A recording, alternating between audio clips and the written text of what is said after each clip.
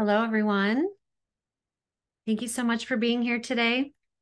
We are going to go ahead and get started as people are joining, and we'll get going on our conversation. So my name is Teresa Sweetland. I am the Executive Director of Forecast Public Art. We're the organization that is hosting this conversation today. So happy to have so many of you interested in this topic and here today. Before we jump into our panel, I'm going to say a few words about Forecast and also about the publication Forward that is hosting this conversation. You can go ahead, Mallory. So Forecast Public Art is a nonprofit organization. We are based in St. Paul, Minnesota. Our mission is to activate, inspire, and advocate for public art that advances justice, health, and human dignity.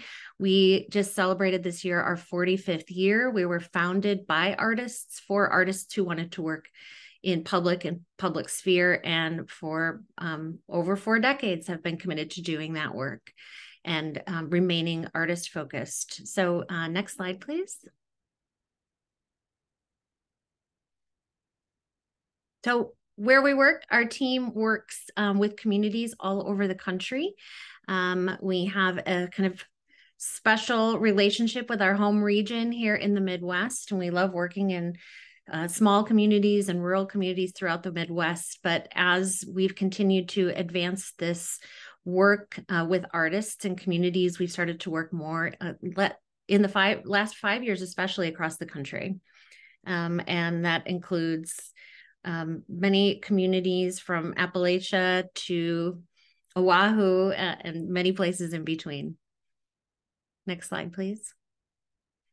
So here's our team. We are practitioners, we're artists, we're planners, designers, educators, really a multi-talented team that comes from multidisciplinary and cross-sector practice that supports artists in their public art professional careers and dreams, and also works with public and private partners across the country.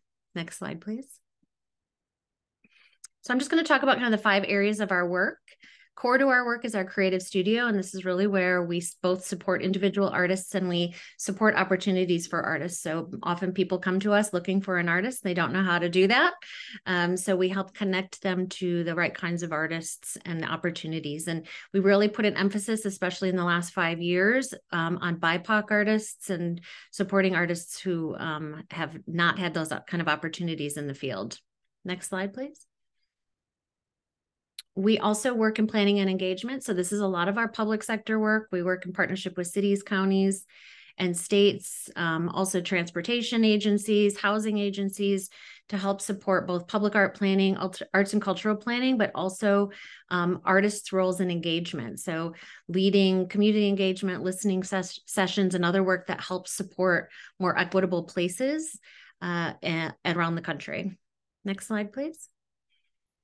We also have found that in this field, this intersection of arts and culture, community development, and planning, that there is not a lot of opportunities to learn how to do this work. So we've developed a learning institute that offers training directly for artists and also other decision makers and leaders who are looking to integrate arts and culture and work in partnership with artists in this space. Next slide, please. And then we found that as we go forward in this work, that there's change that needs to happen, right? We need to see more equitable policies, practices. And so we've developed a change lab that allows us to kind of poke at and disrupt those systems and practices to make them more equitable. So we fund fellowships. We've funded a racial justice and public art fellowship, an Indigenous visibility fellowship. And we'll actually be announcing next week a climate fellow for an artist or somebody working in this space to help bring more equitable practices into the field. And then finally, our Forward is our publication, and that's really kind of the host of these series, and also the case studies and stories that we put out into the field, really to provoke new thinking, to inspire new ways of working. And this is our 6th issue on climate. It will be coming out next Tuesday, so all of you will get it after this conversation. But Forward is really started during the pandemic, actually, when we were when the opportunities for artists really collapsed. And we wanted to see how we could continue to show and inspire people to see artists as creative problem solvers and partners and leaders across sectors. So our first issue is actually on public health. We've had issues on transportation, housing, community safety, design and sustainable communities in Indian country. And then we have climate. And we also have a monuments and memorials issue coming up in 2024. So I'm going to say a few words about this issue on climate. So you can go to the next slide, Mallory. So we're really excited. We've been working for over a year on this issue. This is really focused on why public artists are critical partners in climate resilience.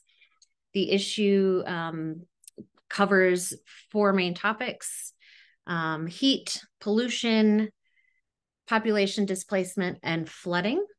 And it looks at case studies globally and in the US that are where artists are critical partners in many different ways. And you can go to the next slide, Mallory, because what was really important to us was to be very, very clear about exactly the ways that artists can be partners in this work, because artists create their own work.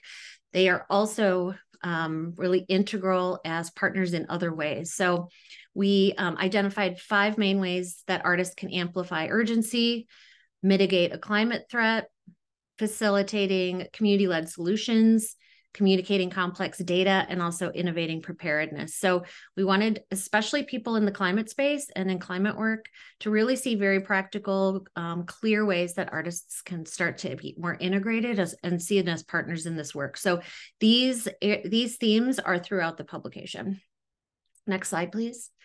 This just gives you a sense of what you can find, case studies in each of these areas, a toolkit that really gives you practical information and also connection out to other resources in the field, and also a section called Public Art Now, which looks at climate projects and directly by artists around the world. Next slide, please. So just to give you a sense of some of the stories in the publication, we really tried to look at projects that were based in community, that were led by people of color, artists of color, designers of color, and that were really meeting an important community need, and the community was benefited, particularly communities who are most impacted by climate challenges and the climate crisis. So you'll find those kind of themes throughout the publication. Next slide, please. So this is just one of the examples. Heat extremes is one of our topic areas. You'll be able to dig into some of the stories and images and links out to these projects throughout the US. So before I turn it over to Mallory, just an invitation to stay connected with us. Read the publication, connect with us if we should find out about more projects that are going on. We always like to update the toolkit in particular so that we can add more resources, we can add more connections for people to find out more about this work, and also that we'll be having more conversations like this coming up. So I'm going to hand it over to you, Mallory. Mallory Rexana Nazem is our curator of partnerships and programming for Forward and has been one of the founding partners and curators of Forward since the beginning. So I'm going to hand it over to you. And thanks everyone for being here today. Thanks, Teresa. Hi, everyone. Mallory Rexana Nazem. I am so excited to be leading this conversation today. I have had the joy of participating in all of the Forward conversations, but I have to say this issue on climate is the nearest and dearest to my heart. I'm also so excited that we're hosting this in the midst of COP29. Is that the right number? I believe it's 29. So this is such an urgent issue, and the time is really now to be thinking about the ways in which so many sectors can collaborate, and absolutely the arts. So I'm going to introduce you to our panelists today. We have Emma Robbins. Emma, you can wave and let folks know who you are. Emma is a Diné artist, activist, and community organizer, the managing director of Planet Women, which is a nonprofit partnering with femmes and women to create a healthy planet for all life. Prior to that, Emma was the ED of the Navajo Water Project, where she collaborated with communities on the Navajo Nation to get clean running water to 1 in 3 Navajo families without it. Emma is the founder of the Chapter House, which she is sitting in right now, which is an Indigenous women-led community art space in LA designed for Natives and welcoming to all. And her work centers around community collaboration, education, and indigenization. So welcome, Emma. Thanks for being here. Travis Sheridan is the Chief Community Officer at Wexford Science and Technology, where he forges strong ties with university partners, civic leaders, and community groups to develop knowledge communities. And his key responsibility there is to foster inclusive environments in each city. They work in many cities to lead community engagement strategies and to form new partnerships. And he also oversees Wexford Sci Tech Seed Fund as the investment committee chair. Welcome, Travis. And lastly, Galen Treuer, who leads climate tech and economic innovation for Miami-Dade County. And he works in the private sector to pursue the county's climate resilience goals, to catalyze regional investment in blue, green, and climate technology. And he does that by bringing together a network of entrepreneurs, of investors, businesses, academics, and community leaders. So welcome, Galen. Thank you all for being here. So these are our panelists. And before we dig into Q&As with our panelists, I want to let you all know that at the bottom of your screen, there's a little box that says Q&A, and that's where throughout the conversation today, if you have any questions, you can submit your questions down there. And at the kind of end of our conversation, we'll bring the audience in, we'll bring your questions in. So put your questions there as you have them throughout the conversation. And then we wanted to start with a poll for our audience to participate in. So we're going to pull that poll up right now. My colleague Jen is going to do that. So if you all would take a moment here, and panelists, you can also fill this out too if you'd like. So this is just a sense of what are the climate issues going on in your community right now. So we want to just get a sense of what are folks dealing with who are participating in this conversation today or who are listening in. And you should be able to see the results coming in live. I'm not sure, I think y'all can. But I'm seeing air pollution looks like a very high issue, as well as loss of wildlife, agriculture, food insecurity, severe storms, heat, natural disasters. Yeah. Looks like yeah. Jen, do you mind going ahead and putting the results up? Or maybe these are the results. Great. Can you all see the panelists? Are you able to see it? Okay, great. So if we just take kind of a high look here, it looks like from what I can see, the #1 issue in this room right now is heat. So with about 59% of the folks participating, so that heat is an issue. And then we've also got a lot of folks dealing with severe storms in their communities, air pollution, and then loss of wildlife. I mean, I'm seeing a lot of votes for a lot of these things. So clearly there are a lot of similar challenges that we're facing in communities, as well as I'm sure some things that are pretty distinct to our geographies. And thanks to folks who are putting things in the chat that we don't have on this list because it's not comprehensive. And thanks, Jen, you can take the poll down now. Great. Thank you. All right. Okay, panelists. So I first want to kick it off with a question for all of you, and then we'll go into some specific questions for individual panelists. So this first question to all of you is, is kind of building off of that poll that we just took. What are the major climate challenges facing your community or communities and or your sector? And so in Forward, we're focusing in this issue on air pollution, heat extremes, floods, and population displacement. And then we saw some of the issues that our audiences are facing. And there are obviously more. So curious, what's really top of mind for you in the work that you're doing and in the communities that you're working with? And I'm going to kick it off first with Emma. I'm one of the water insecurity people out of that poll.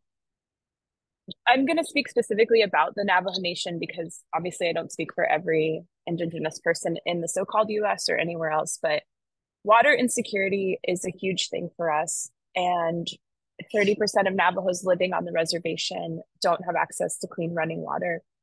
There are a lot of smaller things that contribute to that, like when we're seeing changes in weather, there are roads that are destroyed, or there are wells that are no longer in service. So it's not just about not having existing water, but it's about barriers that come into that when we're trying to solve these problems. When I first started doing water work 7.5 years ago, there was a lot of rainfall, there was a lot of snow, and so we were seeing wells that were thriving. However, we then started to plan a new well and started to dig that, but it started coming up dry because of changes in the water aquifers. And so that's something that's really hitting us hard. And, there are secondary things that go on. So when people have to relocate because of lack of water or because of changes in the weather, we're losing traditional culture because they're no longer allowed to stay in their homelands or our homelands, and they're moving to larger cities or need to move away from things like traditional farming practices or holding our traditional ceremonies or even being present with other Diné speakers. And so that is also eliminating language as well. And as we know, as soon as we start to lose language, we start to lose huge chunks of who we are as a people. So it's not just that things are changing in terms of climate or, water is disappearing, but there are a lot of other things that are affected by that. So sometimes it can feel like we're trying to fix one thing and it's going to solve the lack of water, but it's not happening fast enough. And for those of you who are from reservations or who have worked on reservations, things are already moving so slow because of the red tape from different governments, state, federal, county, and tribal. It's not just about climate, it's about cultural preservation. And that's something that is super important to me and other folks that I work with who are also traditional Navajos. I appreciate you lifting up that cultural preservation element, and I think also helping to kick us off by framing, it's almost kind of softening the line of where climate starts and stops this issue, that it really bleeds into so many other issues. So I'm going to ask Travis for you to join us next. Yeah, thanks. And it's great to be here. It's nice to see all the participants actively on the polls and expressing their top concerns. These are all things that if we don't address them now, and unfortunately, I don't think as a society we are addressing them adequately, then what does the next generation, the future generations really inherit? As a real estate developer, I look at this in a very different way, but I'm glad to be part of this conversation, just as much to share perspectives, but also to learn from the other panelists. I would say that the top items and we work in 17 different markets across the United States, and it almost feels like each market has their own unique challenges when it comes to climate resilience. If I think about some of our projects in either, in the Phoenix area or in Central California and Southern California, of course, water, heat, displacement of populations is really critical. food insecurity seems to be common across multiple populations, not always as a result of climate change, but oftentimes it's a result of lost population due to harmful gentrification and displacement, and then neighborhoods becoming food deserts. But one of the things that we see as it relates to climate change is related to the food insecurity is just the reduction of a lack of availability of fresh produce, fresh food, healthy food, and that type of thing that then only allows for unhealthy items to be around, and then that creates healthcare issues longer term. Uh, I would also say that when we look at the loss of way of life, that's really critical. And Emma brought up a really good point as it relates to loss of language, loss of culture. Uh, as real estate developers, we could either exacerbate horrible conditions by continuing to eliminate and erase the way of life for the surrounding communities, or we could find a way, especially through the arts and through inclusive development, to make sure that we maintain the culture that is there and the way of life isn't compromised. So I look forward to more of this conversation and also being challenged. And you all can be very critical of my industry because I am. Thanks for the invitation, Travis. Galen. Yes, me. Great. Okay. Hi, I'm Galen. I work in climate. I also was an artist for about 10 years in the Twin Cities, doing mostly performance. And I could go on and on about the risks and the dangers in Miami. We are the most financially vulnerable community possibly in the world. I don't know. That's like such a weird thing, and this gets at what Travis is saying. It's mostly real estate value down here, but real people live here. A lot of people, about 3 million in the county, maybe 6-ish million in the broader community. And our top risks are sea level rise, extreme storms, so flooding and winds, and then really high heat. And I can tell you the community has been saying high heat for a long time, but we now have a chief heat officer, and I think that has helped bring attention. And interestingly, she was also in the arts in the past and was a foundation program officer funding in the arts.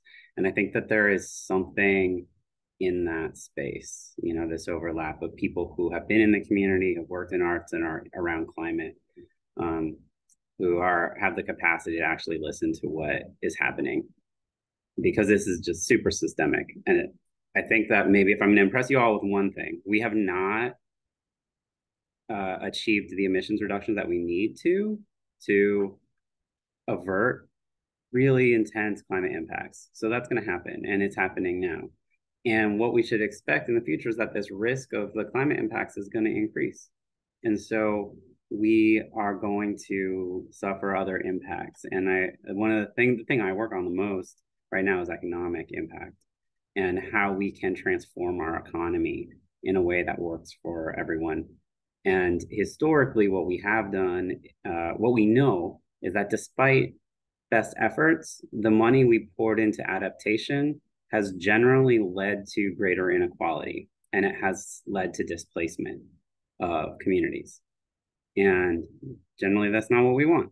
That's not what I want. It's not what my mayor wants or what our community wants. And so we have to figure that out.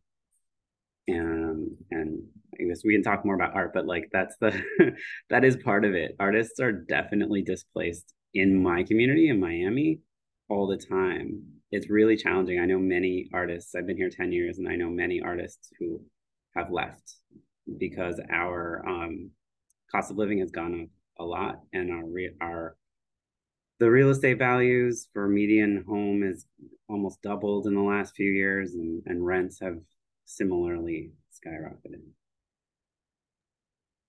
Thanks, Galen. Actually, I would love to pull that thread before we get into our direct questions. If other panelists have thoughts that they want to share about the economic environment surrounding changes as a result of climate change.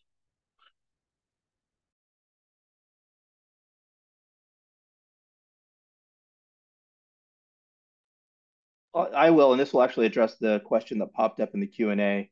I think that all too often the built environment has leaned on, LEED certification, gold, silver, platinum, what have you, as the benchmark in which to achieve. And I think that is still a good threshold to try to achieve. The downside is that really only addresses how the building is built and not how the buildings operate. And I think that, the more I'm happy that we're building our first net zero building in Charlotte, North Carolina, which took amazing investment, incredible investment in order to get to that point. But it was really driven by some of our partners, primarily Atrium Health, that wanted to make sure that if we are going to build these buildings, not only do they hit a design standard, but they hit an operating standard as well. And that is something that I think that the built environment can continue to do. It just requires looking at the economics a bit differently, but also realizing that it's more of a long-term play as opposed to an immediate play. And I will say that tenants are also driving, and tenants are driving the expectation that they are working within either following healthy building standards or net zero standards or something along those lines, because their employees are requiring that.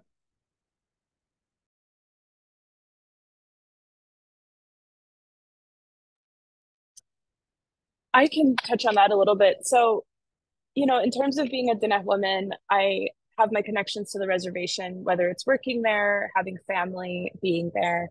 Up until recently, I was splitting my time between the Navajo Nation on the western side and Los Angeles. And thinking about sort of economics, I mean, we don't generally have developers who are coming to the reservation to build things. A lot of times what we're seeing, however, like with the Colorado River and water rights when it comes to that, development off reservation in other areas, especially like states like Arizona, which I have many opinions on, but they're taking a lot more water, and that affects who we as the Diné people or other Native nations function. The development of real estate or things like mines that are trying to be proposed and implemented on reservations or directly off where we rely on water, we're seeing that these are continuations of erasures of treaties. And so it's not just about taking our water, but it's about saying, JK, this doesn't actually mean anything, so we're going to let people trample all over this treaty and have access to this water, or be able to run lines through your land to bring coal to another area. And that's a really big problem because we're suffering on a res when we don't actually see the things that we need, like water rights. I'm sure many of us have been keeping up or kept up with the case in the Supreme Court with the Navajo Nation and other states. And that's just proof that as we continue to develop, and we, meaning as the United States or corporations, not myself, I guess, continue to develop these things, we're losing water. And so we're suffering greatly. The Navajo Nation also relies very heavily on tourism, as we are close to the Colorado River and the Grand Canyon. And that's a big issue when we continue to develop these things, because we as the Navajo Nation or as tribal enterprises are losing that money as well. When I think about the cost of living and economics there, on the reservation, people can't afford gas that's $4 a gallon when you're making $8 an hour. It just doesn't make sense. And people are having to drive miles on end to get to other areas because we're so dispersed and spread out. Our reservation, if it were a state, it would be the 10th largest. If it were a country, it'd be the size of Ireland. And so you can see how someone might need to go from point A to point B, and it can be up to an hour. And we are already spread out across this huge swath of land. And so when people can't travel or when they can't afford gas, it continues to keep us siloed. And when we can't come together, we're not making big things happen, like fighting oil, gas, uranium, again, this huge erasure of treaties. And so I think there are the much smaller things that add up. And in addition to that, what we're seeing with economics, and I keep referencing gas, but it's something that we do so often is travel. We can't access clean water. And a lot of times people will go to water sources that are unsafe, where there are uranium, or they can't go to stores to buy bottled water. And that's really affecting us. Thank you all for helping set kind of the bigger context of this conversation. I know we are together to talk about the role of artists in all of this. And there are, so many challenges, as you've all articulated. And yet we know that there are so many skills that artists have, so many gifts that artists have that can really be vital in solving, addressing a lot of these challenges that you all are articulating. So I'm going to go to some individual questions, starting with you, Galen, and we're going to hone in on Miami-Dade County. And I'd love for you to talk a bit more about what artists are doing in Miami-Dade County, what kind of impacts you're seeing artists or art initiatives have on climate change and in that conversation in your region. Yeah, hey, I am very lucky to have a lot of artist friends and to live in this community that is rich in art. We have Art Basel or Miami Art Week happening right now, where the art world comes here and parties. And it has been going on for about 20 years. And then my understanding, I've only been here 10 years, but that was pretty catalytic. It brings a lot of the art market influence down, which is complicated. And I think that, but it's also like creates energy. And I think that that is super, super important. Miami-Dade is 65% non-native or non-US born, right? So people born outside of the US, and then also a lot of people like me who are transplants to the community. And that means that there is a fractured history, let's say, right? It's not that there isn't a history, there is a history, but we are really hard on the environment here. It's super abundant, and it's also like totally covered in stuff, people and development. Real estate developers are kings here and have been forever, but it goes through cycles, and we have new people all the time. And I'm saying all this because I think artists think about that past and they think about the future. Those are the ones that I am super inspired by. They remind us of where we came from or where they came from. I know many folks who are, say, from Venezuela or Cuba, and they're coming out of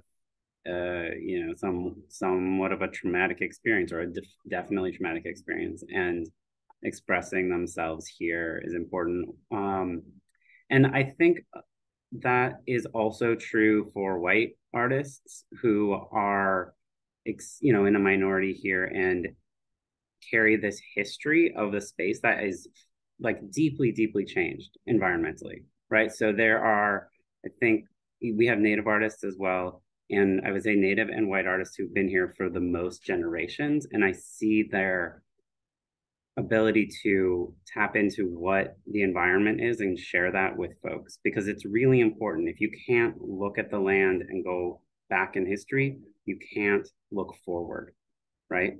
And there's like some psychology around that, but that's part of the thing that I'm seeing. So like one example is this artist Lee Pivnik is doing a collective project called Symbiotic House. And it's about imagining the houses of the future. And it's a lecture series that happens in different places. It's also a residency at a county-owned facility. It's also online conversations. And ultimately, it could also be a collective house, a place where people could live. I'm really also into the work that's happening at Bass Fisher Invitational. They've done a lot and got a national, an NEA award, but also I think there's an EPA component to it. And this work is really great. I could like go on and reference things if you want. I can drop some stuff in the chat for people, but I will pass it on now. Thanks, Galen. Yeah, feel free to drop some of your favorite artists right now in the chat. I know when Galen and I first met, you were excited about so many projects in Miami-Dade County. You got me excited. Emma, I'm gonna go to you. And one of the things I wanted to talk to you about is, so often in these kind of cross-sector spaces that artists work in, artists are kind of the nice to have, but the not necessary, kind of added an addition. And what we really try to challenge with the Forward series and the publication is that artists should really be can and should be considered as central to collaborations, and in some contexts even as leaders in climate work. So I'm wondering if you can share a bit more about artists as leaders and artists as really central to this work and not just additions. Yeah, I'll also say, Galen, a huge part of why I left the art world was Basel. I think art fairs are like disgusting on so many levels. So would love to talk more about that with you offline. I can remember Or we and could do it here pinpoint. too. No, for sure.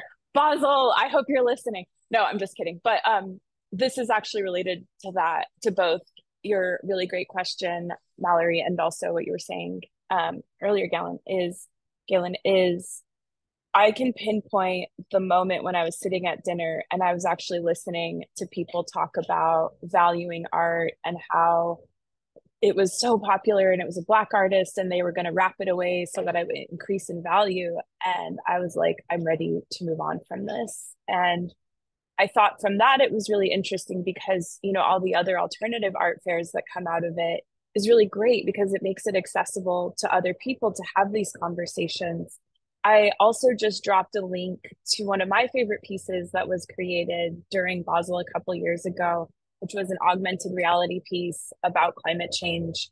But Mallory, to get back to your question, I think when we start placing value or incorporating arts into these projects, we are tapping into things like traditional knowledge and culture and helping with community organization.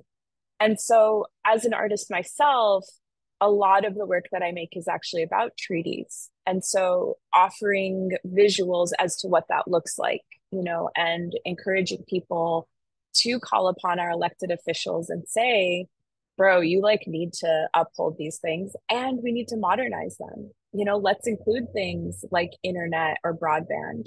We saw at the beginning of the pandemic how many students and how many people were struggling to study and work from home because we didn't have access to these things. So it's not just about water, it's not just about railways, but it's about really bringing these treaties up to 2023. I think when you can communicate with people outside of jargon that's used by the EPA, whether that's Navajo Nation or the federal government, and say, this is actually coming together when we create things and based in arts, people are much more likely to be open to you and say, you are practicing our traditional arts or our traditional methods. And just getting the message out there and doing things like ethical storytelling and collaboration. All of us on this call, I think, can agree that that is so important when you're tapping into the community and actually incorporating the things that they want when you're designing projects, whether it's real estate, whether it's arts, whether it's clean water projects. And so that's something that needs to go hand in hand when we're thinking about these things. I always sort of crack up when we're watching movies or TV and there's the person that they perceive as the artist, and it's something that's so wild and is not really what a real artist would do.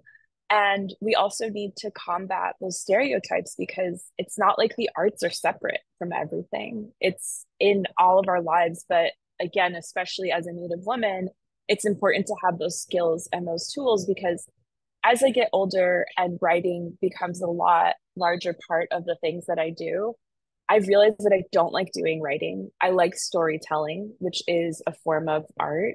And also, again, making visual representation so people can understand things and actually want to participate.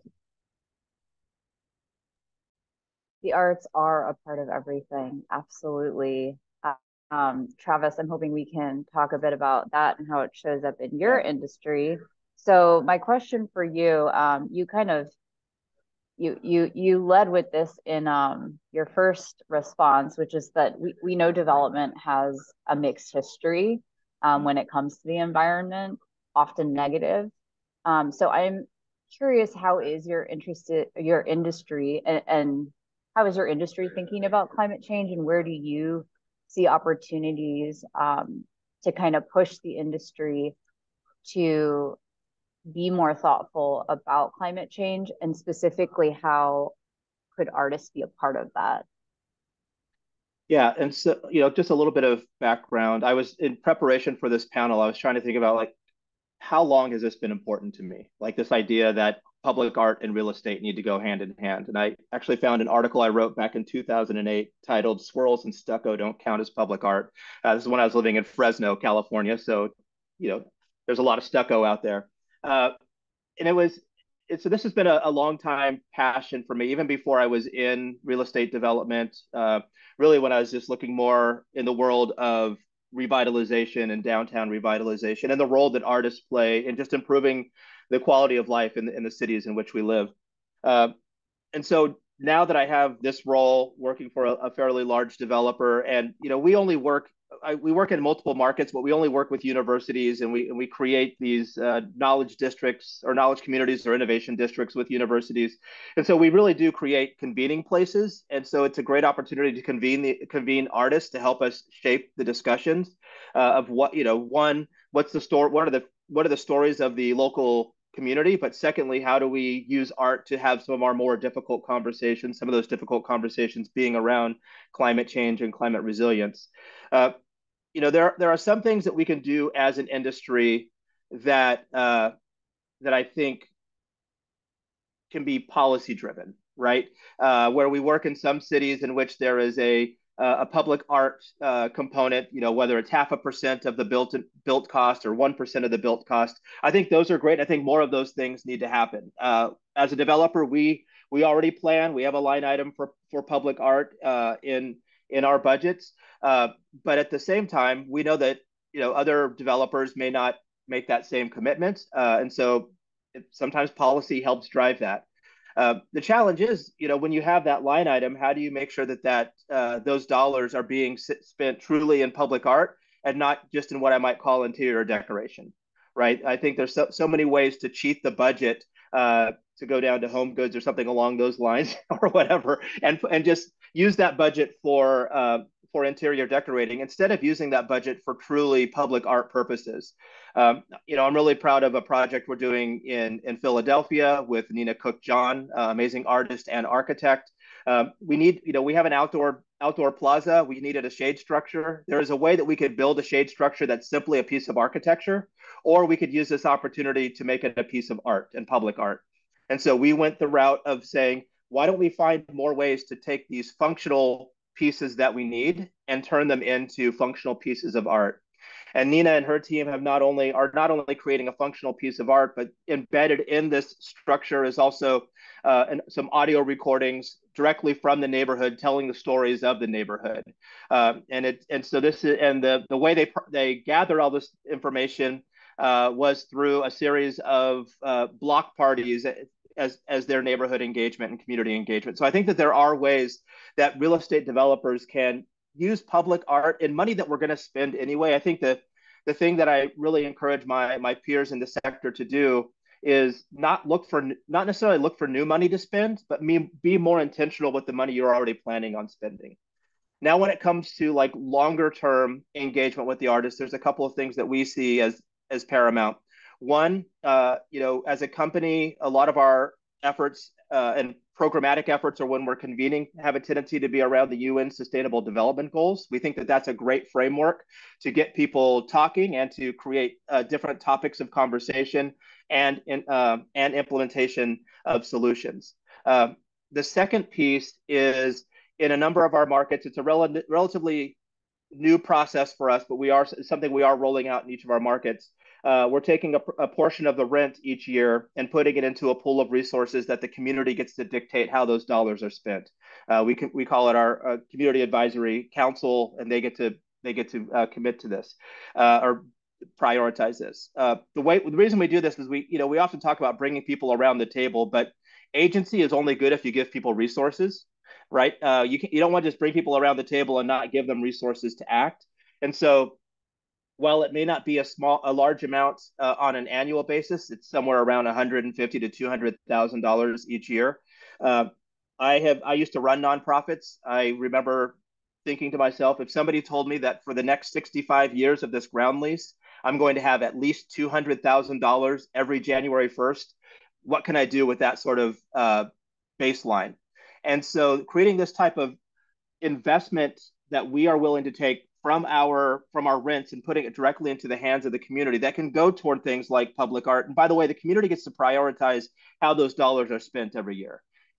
Mainly because we know, and I've negotiated several community benefit agreements. The challenge I have with CBAs sometimes is they are negotiated based on needs at a point in time, and they don't really allow for the needs of the community to change over time. And so while we still will negotiate and enter into CBAs when necessary, as if that's the best outcome for the community, we also want to create this mechanism where the community can address the changing needs of the community over time and have resources to address those needs. So if transportation is a big need one year, or childcare is a big need the next year, or public art is a big need, that's not for the developer to decide. That's for the community to decide that's living in the surrounding areas.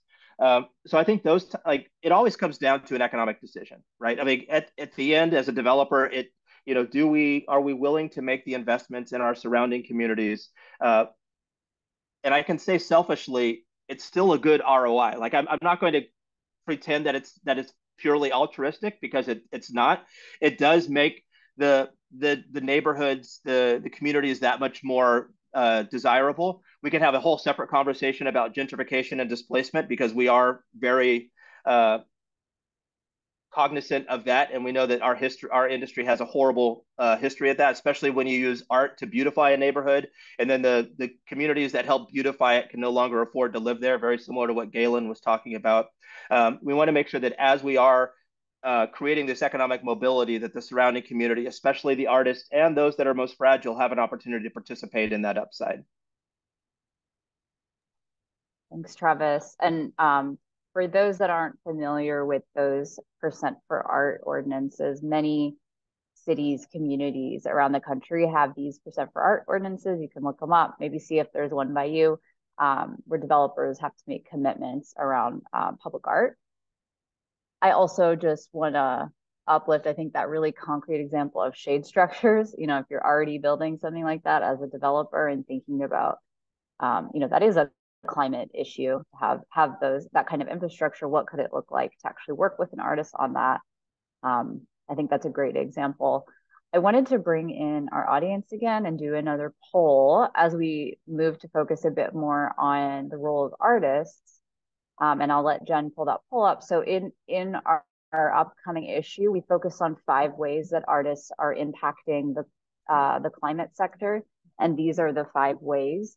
So our question to you all is, what are you seeing artists doing in this space? Are you seeing artists amplifying urgency, directly mitigating climate threats, facilitating community-led solutions, communicating complex data? I think, Emma, you talked a little bit about that, legibility, and then innovating preparedness. So what are you seeing maybe within your own community, or what are you kind of seeing as you read news articles or look on the internet? What are artists doing in this climate space?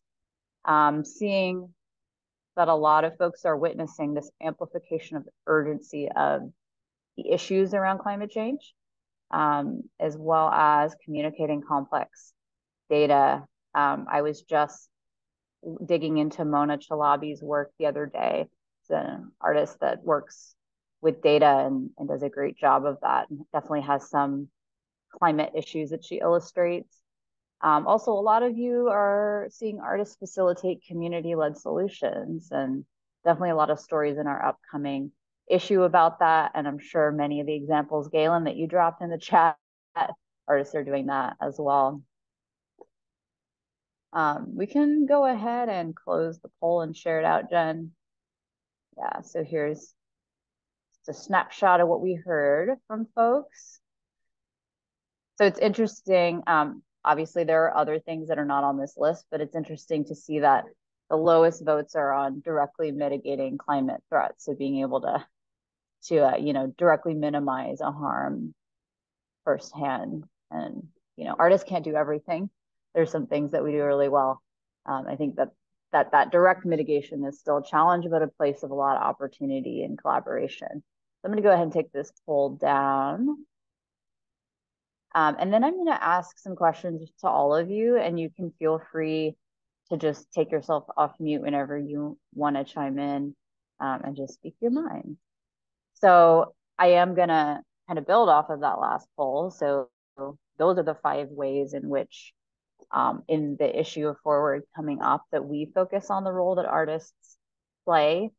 And again, they are amplifying urgency, directly mitigating climate threats, facilitating community-led solutions, communicating complex data, and innovating preparedness. And I can put those, I'll just put those in the chat for everyone so you can, see those 5 ways. So my question for you all is, are any of these ways that artists are working particularly resonant to you? If you are an artist, are you working in any of these ways? If you're not an artist, are you witnessing artists working in these ways? Are you collaborating with artists at all working in these ways? That's the question.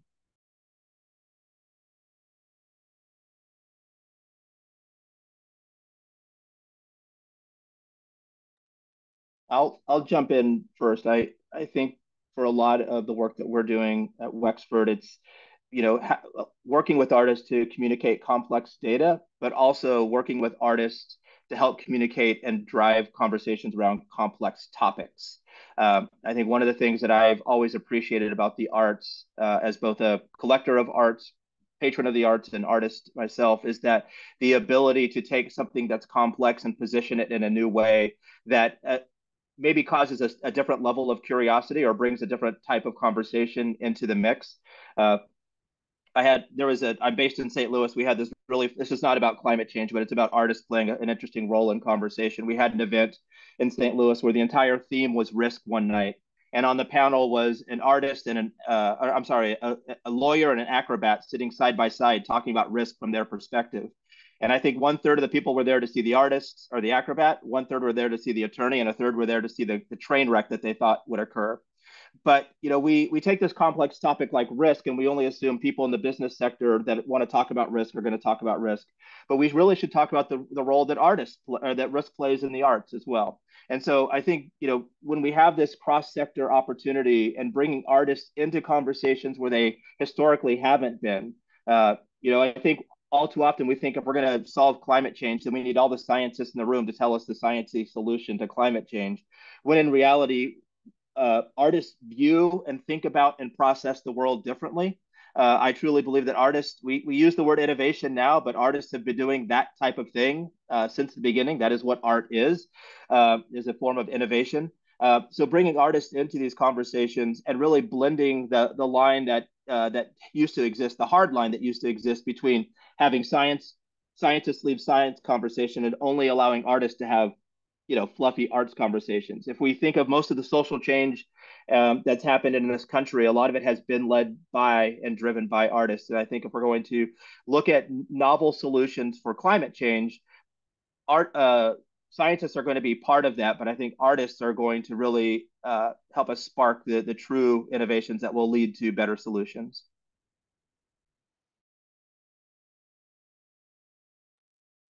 I'll just jump in and say, click on some of those links that I shared. The artists are doing all kinds of stuff. One of the things that I do just want to acknowledge is it's hard to be a professional artist. And for what Emma was saying about Basel, my sense of Art Basel in Miami is mostly that it's a real estate play. It gets very wealthy people here every year at a great time of year. And there are a lot of real estate people around selling real estate. They also sell art, but I think that has been a big part of what it is. And that's opened up opportunities for artists into spaces where real estate developers partnered with them, and some have been in really good faith. And most of them have ultimately led to some sort of displacement, but also Oolite arts is very complicated. Oolite arts is probably one of the most well-endowed local arts organizations in the country, because they sold a building for $88 million that they bought for $600,000. And it's complicated, it's complicated. And I think that artists are able to handle that complexity, and they're unwilling to let go of the reality that they see, which is different than the one that a lot of people see and live in, right? And so you can look at the Climate Crusader, and Alex sees the world differently. And, he can have a very cogent conversation with you about climate change, but is also deeply an artist connected on different planes, in a way that is really essential that they can be here. Because it would be hard. It's hard for him to show up in that way in the public discourse without doing it as an artist, right? People will literally say you're crazy, and the force that is coming down on us from climate change is really, really intense. So I think one of the things that I'm recognizing in Miami, where we're feeling these impacts pretty regularly, is that artists are asking, what about like my mental health and happiness? How can us doing this work of making art together in space be healing? And it's just an active process. It's not, I can't say that anything has been found, but it's helpful. I have so many tabs open right now, Galen, that I can't wait to look at afterwards. And I appreciate you educating me and sharing this with everybody, because these are things that I like. This question, I'm like, wait, who do I know specifically?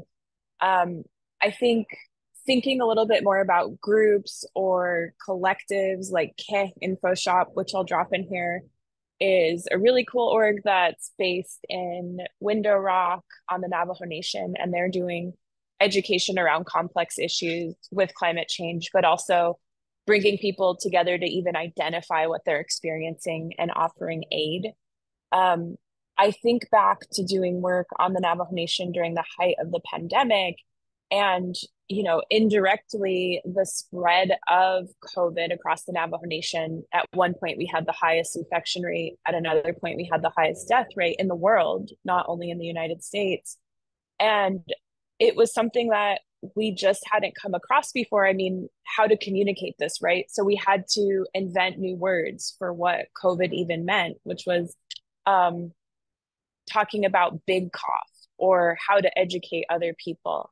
They came up with a campaign, the health department on the res, which was keeping people apart. So it'd say like, keep to the bech or two sheep apart. And so relaying this information, it wasn't just one artist, but it was a lot of Navajo people coming together and saying, how are we going to communicate this? Lack of water really led to us having a lot more spread. Because we couldn't wash our hands, but we also couldn't distance ourselves from others. We had to go and haul water from different points. And so thinking about that more from the public health side, it was really important to be able to communicate this. And like I said, translate these words into Navajo, which I strongly believe our language is an art in itself because of how beautiful it is and how you shape the way that you speak depending on who you're talking to or what you're talking about.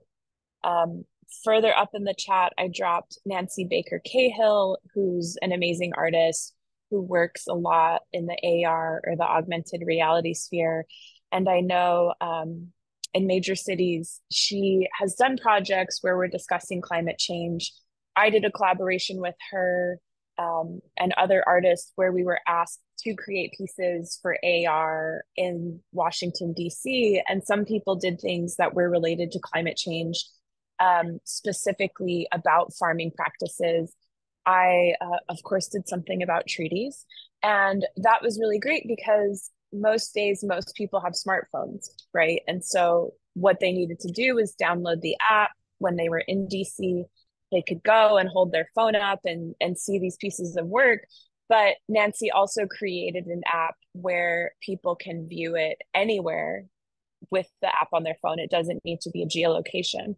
And I think although that's not directly talking about climate change, it is pointing people to the other works. And I think sometimes that's sort of how you draw people in to have these difficult conversations.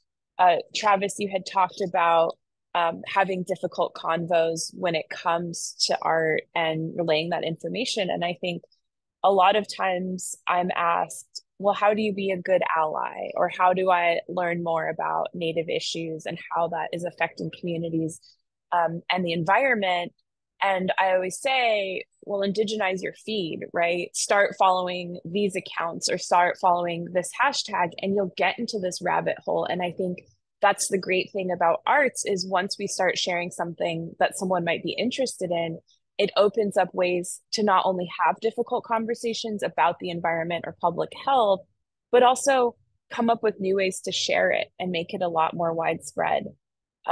But again, Galen, thank you, because I am very much looking forward to looking at all of these. Going to block out my lunchtime and just consume all of it.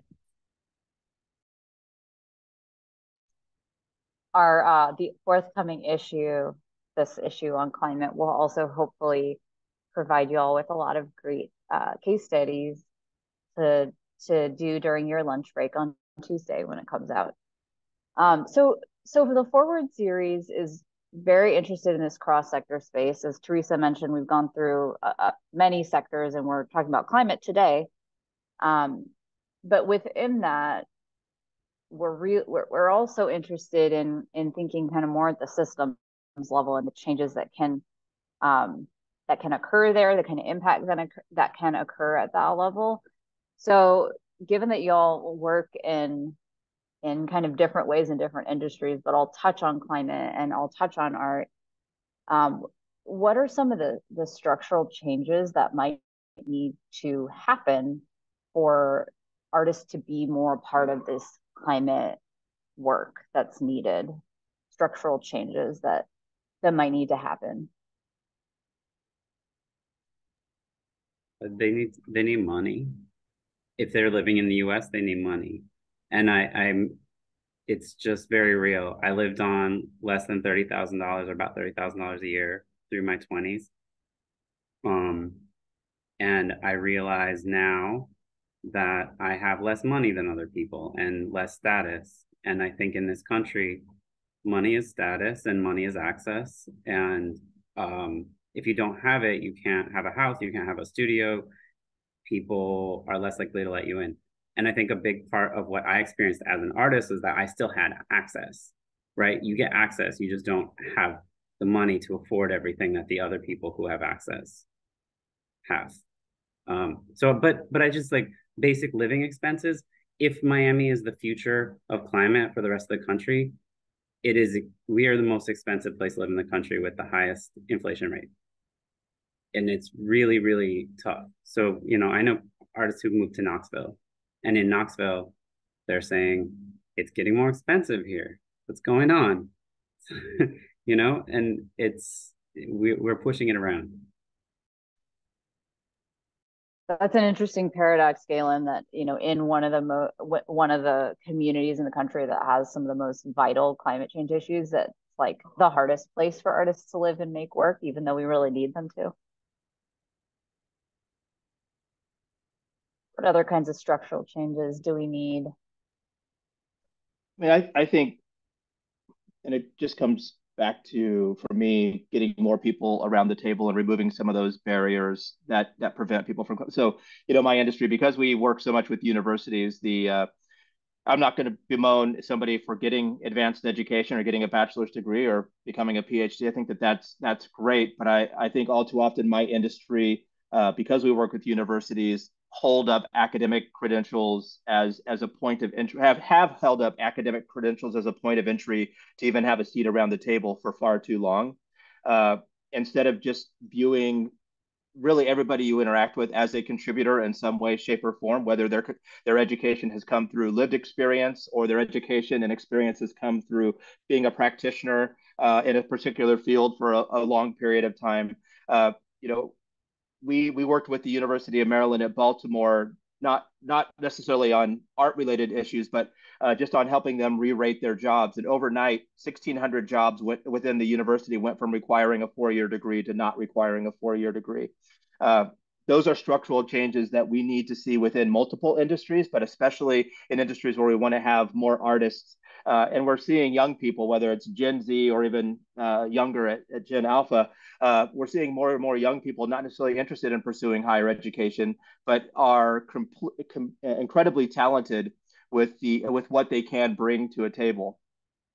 Speaking of younger people, I think that's the other structural change, is getting younger people around the table to have these conversations.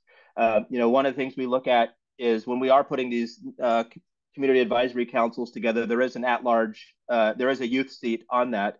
And our premise has always been, we don't have a kids table at Thanksgiving, right? If we're going to bring younger people into the conversation, we're bringing them into the quote unquote adult table or the single table that exists.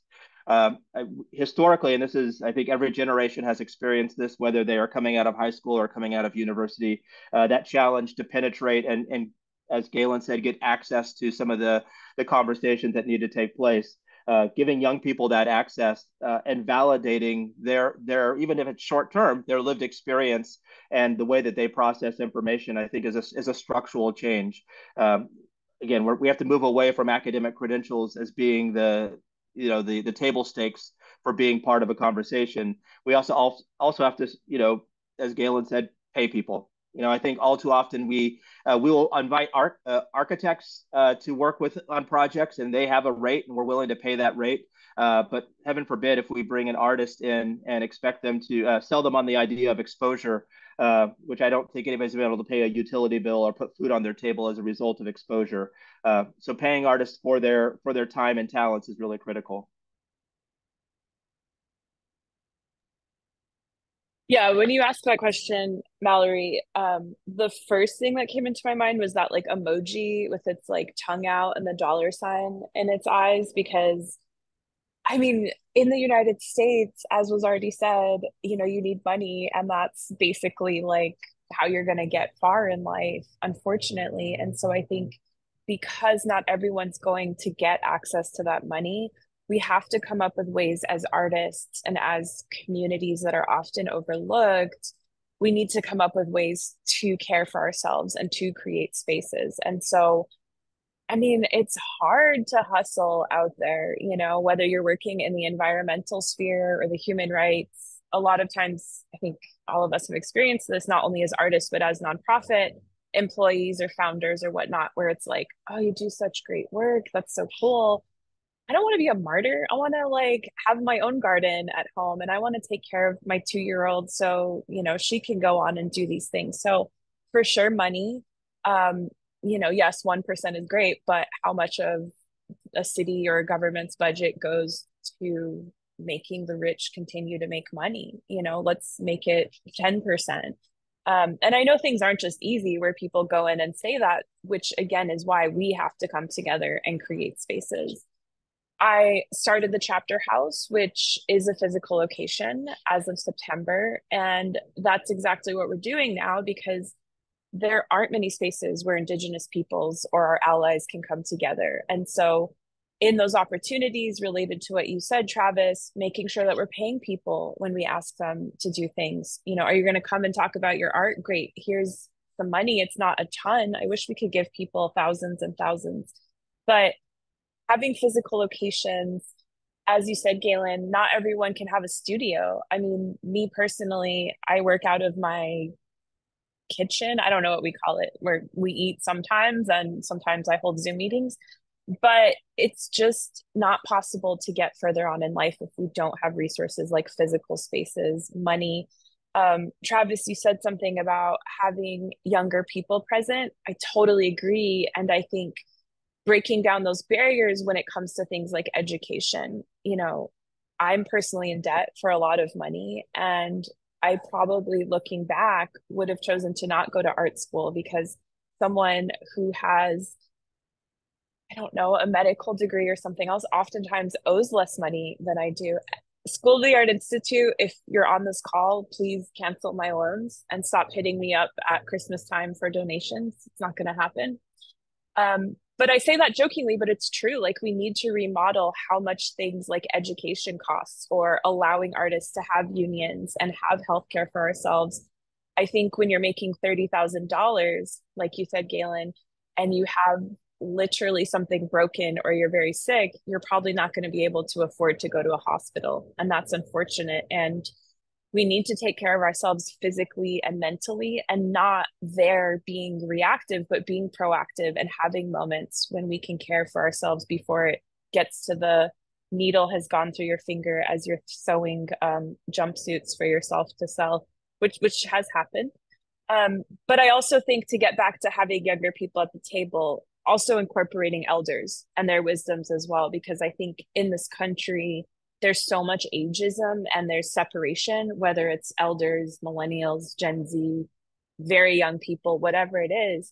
We need to start looking at us as a unit and not just these separations, but also really placing importance on what young people have to say, and listening to our elders. Because as a Native woman, that's what I grew up my entire life, was knowing that we need to look to elders, knowing that we need to look X amount of generations ahead, whatever it is. But there needs to be a mind shift in what that looks like when it comes to coming together as communities. But again, insert like all the money emojis, because that's really what we need. And not have restrictions as to how that money is spent. Grants and donors and foundations oftentimes place so much red tape on it that you can barely get anything done. You know, when the chapter house is applying for things and working in water for so long, people want to fund the sexy things like a water truck or a physical space. They don't want to pay for health insurance, or oftentimes they don't want to pay to make sure that someone has a living wage and can buy a house, or different things like that. Can I just add another thought that's coming up as I hear you talk about like Indigenous communities, which are split, but like a lot of them are rural. You know, there are a lot of rural Indigenous folks.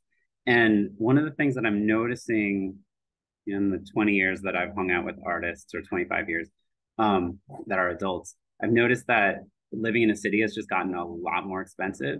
Cities used to be the cheap place that you could live, right? Where you could live, you didn't have to necessarily have a car, you could like get the things that you needed. And then the other big main point was that you could meet the people you needed to meet. And now the cheaper places, it's not entirely true because of Airbnb, but like rural places are cheaper, right? You can have maybe bought a house, or you got a little money and you can buy a house in a rural space, but then you don't meet each other. So maybe there's something structural in that we can do to take advantage of the fact that artists are moving into less densely populated places and help them meet each other, right? And I don't know what that is, but that is a structural thing. That like, is it travel grants? Is it an expectation? Is it a tour? Is it how do you connect people?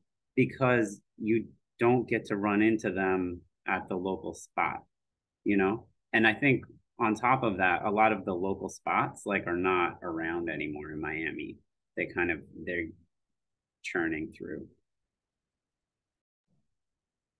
Yeah, and also just to add on to that, I think because so many people are in rural spots, or because people in smaller cities or towns or reservations, whatever it looks like, are creating really cool projects, I think also amplifying those, right? And I love the idea of an exchange, because that's what I see a lot being from the reservation. There is a lot of infighting between people from the res and, you know, so-called urban Indians. And so there also needs to be amplification of things that are going on in smaller communities.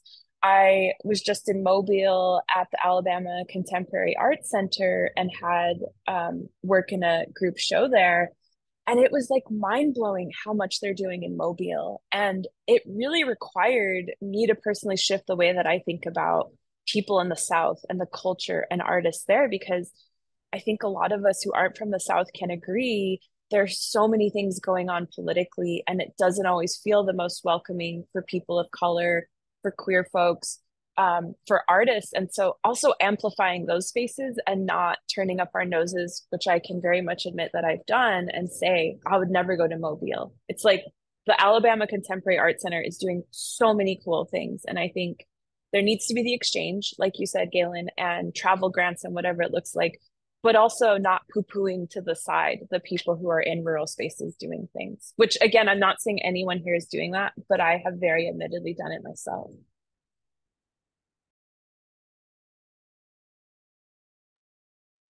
Thank y'all. So many good things coming up. I'm all for these learning trips to do some travel grants. You'll volunteer to help you with that. I'm also hearing the importance of actually bringing people together to talk about these things, and especially if we can do it physically, because of how our communities are changing due to economic pressures and other reasons people are moving, into different areas. I'm hearing a lot of financial strain, but also how just providing more resources in this space could really change what artists are able to do. I'm hearing this theme that I'm really excited about. If climate work is really about the well-being of our planet, it too has to be about the well-being of the people who are working in this climate space, right? Including artists. And there is a movement within the arts community right now for folks who are maybe less involved in the arts world, that there are pilots going on around universal basic income or guaranteed basic income for artists in particular, in how something like $500 a month might change an artist's ability to just be well, be a healthy human, but also how does it open up their practice as an artist? So lots of great work going on there. And then I also heard this theme of the importance of just intergenerational conversation and collaboration when we're looking at climate and art. I have just two more questions, and then I want to invite the audience. So just a reminder to the audience, if you have questions, submit them to the Q&A, because we're coming to your questions in a moment. So this is we're kind of getting to the end of my questions. So thinking about, for folks who want to bring art and climate work together, maybe are working on one side but haven't bridged into the other yet, what are some ways that people or things people might need to think about if they want to kind of create those bridges?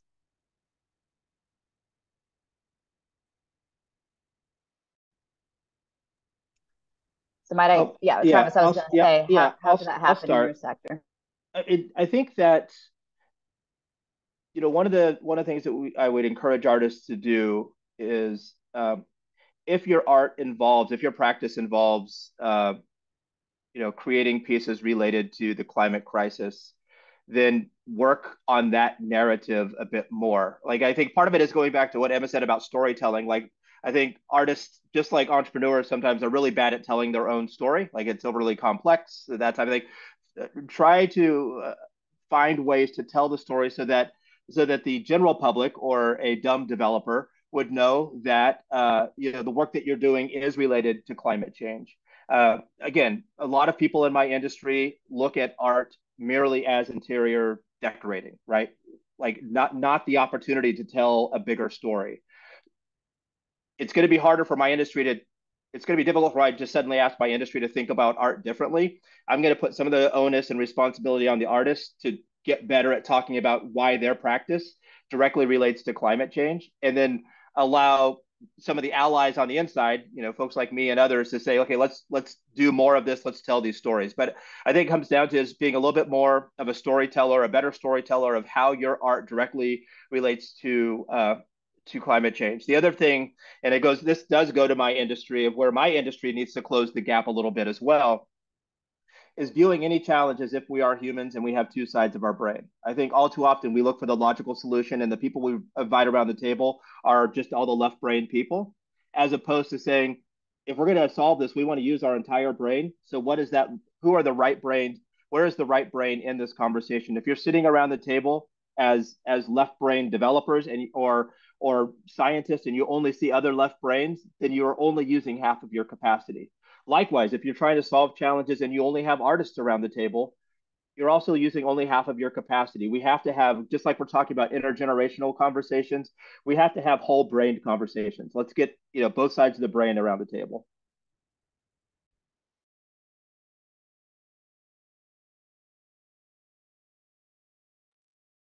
I can go next. I also will say this mail was misdelivered here and I've been writing all over it. So sorry, whoever's this is. Looks important from the California Department of Tax and Federal Administration. I think investment, so like time, knowing that these things do take a very long time. In the arts, it's something where oftentimes we have deadlines or we need to create work for a show or there's a grant cycle. So figuring out how to put time in and not rush things is very important. Not being extractive and amplifying others at the same time. In the arts, there can be a lot of ego.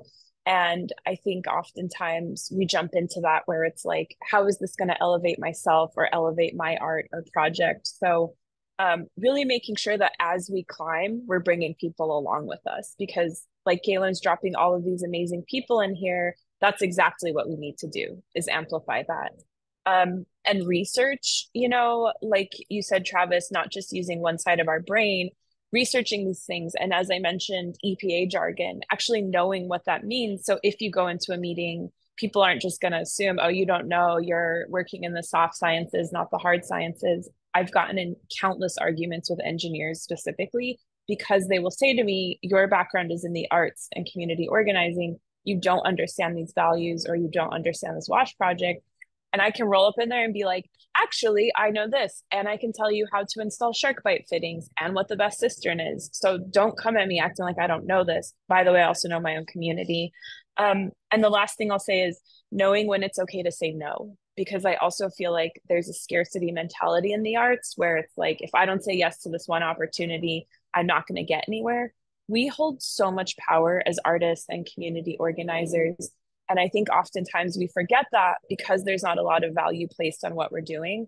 So being able to say, actually, getting back to the first thing that I said, I need to take this time to invest in another project or research something, not just constantly saying yes. I see this a lot with artists and friends, especially during Native American Heritage Month, when all of a sudden everyone magically gives an F about Native. So it's okay to say no. That's advice that I often have to give myself at 37.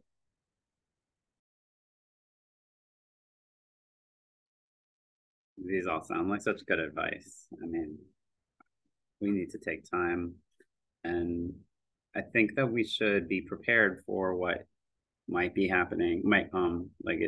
Climate change is going to stress a lot of our institutions. I don't know if this is really the right answer, but it's what came up to me. It's like it's going to stress us. It's going to stress our institutions, and we're going to have to share and make resources go further. If we don't, it's going to fracture things. Like we're going to become more fractured. I think that's the alternative. And so, I think probably all the people here are deeply invested in collaborative work, but I think more than just talking, like we need to come together and do things because that'll feel good. I have a friend who's an artist from Belarus, and she talks about how she moved to this country, I think when she was 12, and was like, it's weird. Like people don't value just doing things together for the value of doing things together, which I totally I understand. I kind of get it, but I don't get it because I didn't grow up in a culture that's about collective action. And that's what she grew up in. And I think that we might have to relearn some skills and listen to other people. And this is true with Native people too. They're always, I have some, I have the privilege of getting to interact with Indigenous and Native people, and they're always telling me interesting things that I didn't know about how the world works because I've just never seen it that way, and I think that's really, just was really valuable. Anyway, I think that our institutions and us as individuals are going to be stressed out by climate change. Is going to be this rising pressure, and if we respond dramatically, I don't think that's going to work out. So one of the things that I think about in climate change is that we need to focus on affordability of the solutions, right? So this gets back to we need to pay people. We also need to think about affordable solutions to what's going on.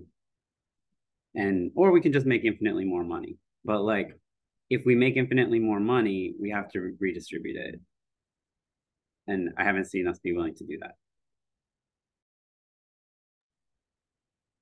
I'm also thinking, Galen, about I think a lot of that where I've seen culture shift happen typically happens because artists are involved. So I think part of what you're talking about is going to require who else can do that kind of culture shift other than artists.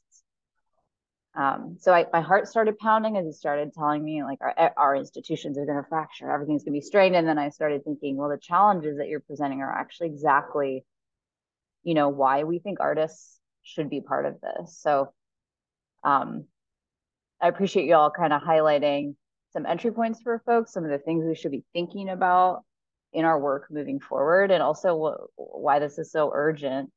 I'm going to bring in a question from the audience, which is really about education and training opportunities that offer kind of more of like a cross-sector education. So we've talked a bit about how this siloing of sectors is not helpful in climate change work.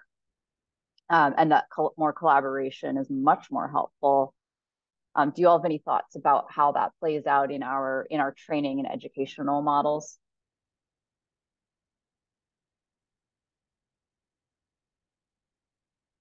Did you all experience any of that when you were learning the things that you learned? I mean, it should be included. We should include all of this we should include sustainability and maybe more resilience thinking and maybe regenerative thinking or like systems thinking in everything that we do. It's not what we do, but that's my opinion. I don't want to just focus on money because it's not about that, but we should also not expect, we shouldn't be comparing arts educations necessarily to software engineers and saying that they're bad because of that, but we shouldn't make them pay the same amount. Just while we're talking about education. Just have a few minutes left if anyone wants to share.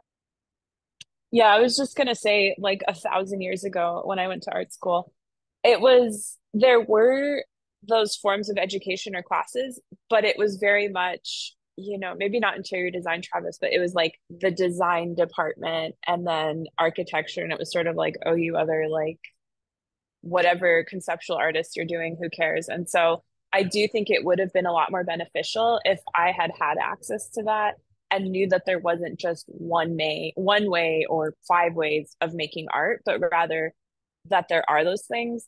I always like what MIT is doing because I know they're really building out their arts program. I've worked with them on a couple of things related to climate change and water. I'll drop that in the chat right now. But I do think there are a lot of people or a lot of institutions that might not normally have had it the other way around where they're incorporating art. And it's really cool to see that. And I definitely would like to see it more. My fellow panelists said it. Nothing else to add. Great.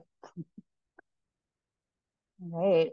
Well, I'm really excited for you all to see this issue forward. That's going to continue to build this from this conversation that we had today. That comes out on Tuesday. For all the folks who are registered for this panel talk, you will receive the link. You should get that in a follow-up email. I want to thank our panelists for participating in this conversation today. I learned so much. I got a ton of great links. We all have our lunch reading for tomorrow or later today. So thank you all again. And thank you to all of our attendees. This is a recorded conversation and you'll also get the link to that afterwards. So thanks everyone. Take care.